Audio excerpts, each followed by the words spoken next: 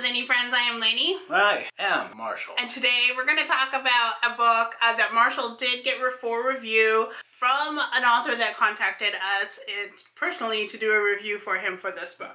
This is called Into the Chrysalis by Ambrie J. Hunter, and it's a lot more of a philosophical essay about his life.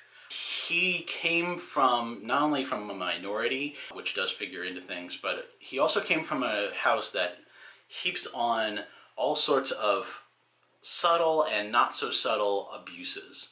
There is some talk of physical abuse, there's some talk of emotional abuse, and how that drove him to spend a lot of his life looking inward and trying to consider his own emotions and his own processes of thinking and belief.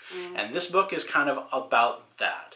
And I think that there are a lot of people out there who could stand to learn from some of the things that he learned, how to get past some of those emotions and approach them logically. There is one concern that I have about this, and that is that the grammar choices and the word choices make it a little difficult to get past for the people that would be able to use it the most.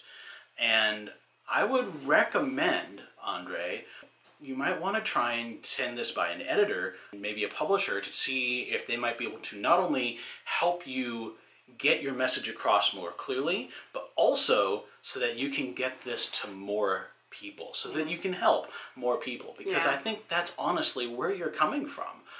It was an interesting read, and it's something to think about, most definitely.